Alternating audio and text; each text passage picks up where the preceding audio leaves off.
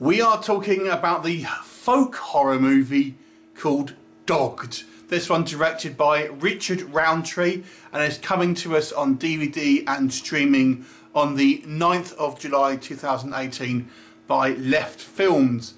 And I would best describe this movie as a companion piece to The Wicker Man.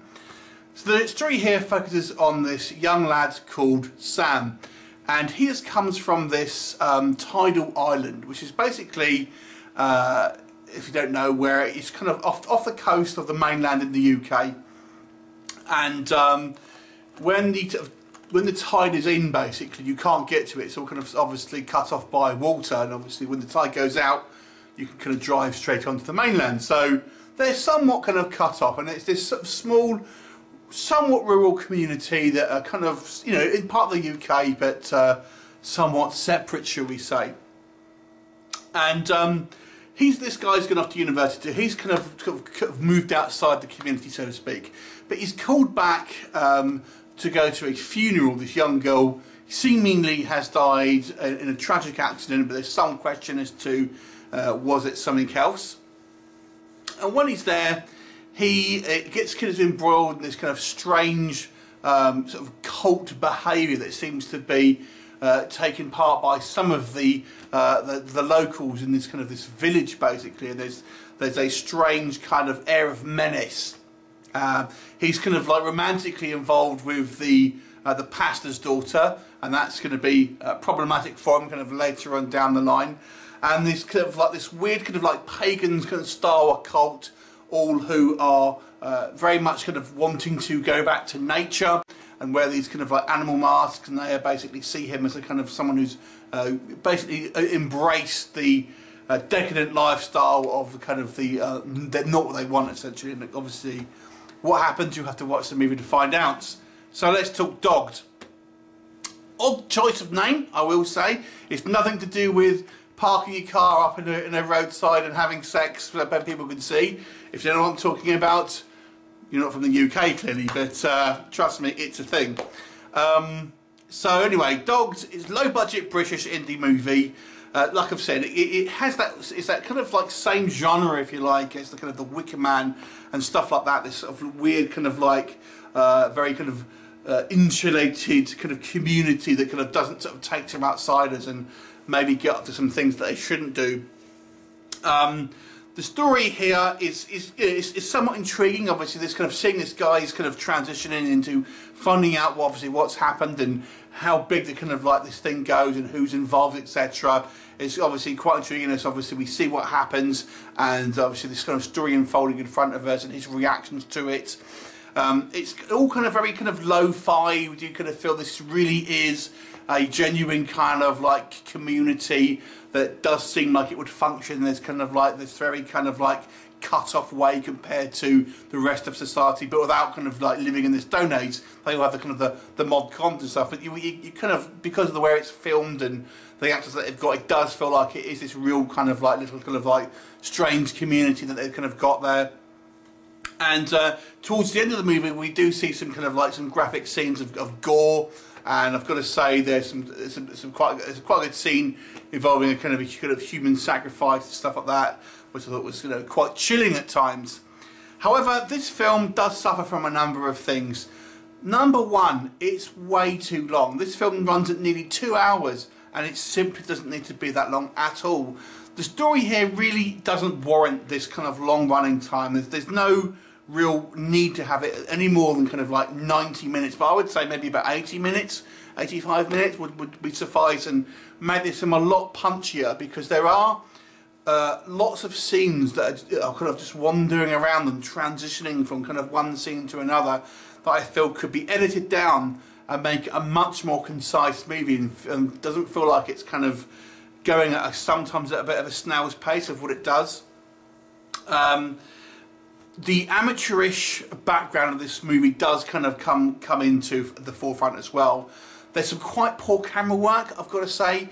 Quite often the camera will be unfocused, and it's particularly towards the end when we see on more violent scenes, the camera has a tendency to be a bit too on the close-ups. You can't really kind of see what's going on.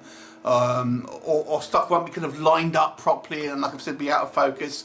So I thought the sort of cinematography and camera work were quite poor. There's also some instances where it's kind of vastly underlit, so you kind of can't see what's going on.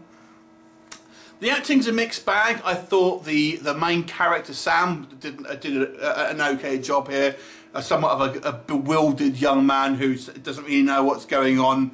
But he kind of does fall into the sort of same tropes and kind of like cliches that you do in kind of horror films, but that's more the writing rather than the acting. But however, there are some smaller parts here that the cast are clearly not actors at a trade, and probably friends of the production, I get the impression, and it really does show, obviously, in the kind of the acting. The standout actor for me is the guy who plays the pastor, the priest. Very charismatic. He's the kind of the leader, the spiritual leader of both obviously the church and also this kind of like this strange cult. He's the best actor in the movie, I would say, and definitely has some charm and kind of like weird, chilling charisma about him. So he was actually quite good, I've got to say.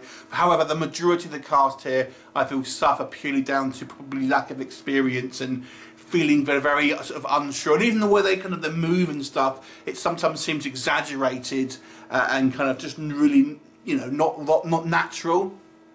There are some kind of cliches in the writing as well. You know, just it does kind of go down somewhat familiar paths, and it goes off in a tangent sometimes where it doesn't need to in places. Like I said, this movie's way too long, and I think if it was cut down, it would be a much more punchy film. And there's certain scenes, probably certain even characters that you could probably cut out entirely. Although I did like the kind of the dynamic here between the kind of the parents and stuff like that. You know, there's Sam's parents and obviously the pastor and his daughter, etc. Their kind of family dynamic. One sort of maybe nitpicky thing. When we have these kind of like these cultists wearing these animal masks, I've got to say they're a bit not what I would have chosen, I have to say, because they're kind of like these big huge animal heads that you see like mascots wearing, and when we're chasing people in the woods, these things are just going to turn round, or your vision's going to be really limited. I'm a bit critical when it comes to your masked serial killers and the kind of the real world applications about what would actually happen. And a small kind of face mask, maybe with the animal sort of thing going on, I think would have worked better than these kind of these big, bulky mascot things that I simply use. Well, there's one scene where this guy's chasing, and he looks around, and he clearly doesn't know where he's looking. You know, it's a bit silly, but that's maybe a little bit nitpicky. Overall, I was quite intrigued with this story. I wanted to see obviously what happened to this character, and ultimately how it all sort of shook up. I really didn't get the feel, I didn't really quite understand the motivations of the cultists and what they were actually trying to do. Were they trying to sacrifice people for, you know, better land or something? They really didn't kind of tell you about why it is they were doing it. All that it really said was they were kind of wanted to go back to nature, but they're all living in these big modern houses with cars and stuff like that. So I really didn't get the feel that was kind of quite right. So I think it missed a bit of a trick there with kind of really telling you why these people are doing these kind of like these sort of sacrifices. And there's some dialogue that lets you believe that this has been going on for a while, but I don't really see what the end game is, why it is they're doing it. I mean, in most of these cult films they tend to be doing it for some kind of payoff. That doesn't seem to be the case here.